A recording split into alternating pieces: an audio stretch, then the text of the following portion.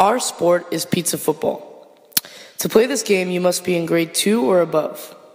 Equipment needed are a little Nerf ball that can be concealed very easily, and a big enough shirt to put the ball underneath.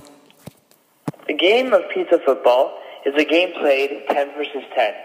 The preferred place to play it in is a gym, or it could also be played outside on a field. Basically, the objective of the game is that your team, the 10 members on your team, from one side of the gym or field with the ball to the other side and touch the wall or make it to the touchdown or end zone. If you do so, you get a point.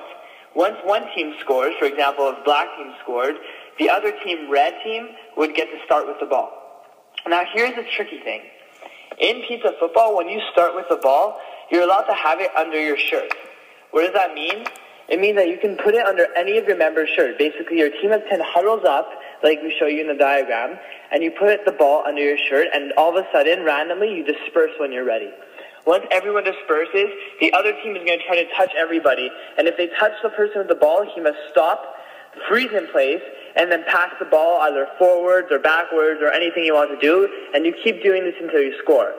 So, basically, you can consider it like non-stop football, but the thing is, it's like non-stop football. You can start and try to hide the ball before you start.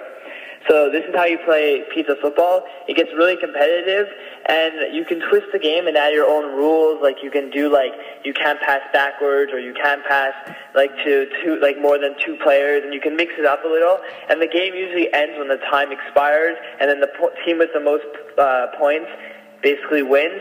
If it's a tie, you play sudden death, which means that each team gets one chance to score until the other team outscores. So if one team scored, the other team would get a chance. If they score, the other team has a chance. And if they don't score and the other team scores, they would win, for example.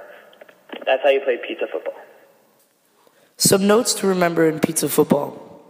The game ends when the time limit expires, and the winner is the one with the most points.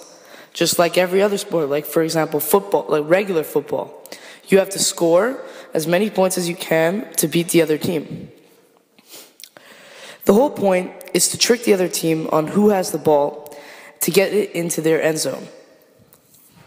If a player is touched by another player from the opposing team, he must reveal if he has the ball or not.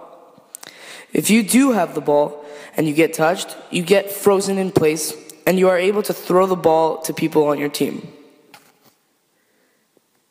And from that point, it is fair game. Thanks for watching.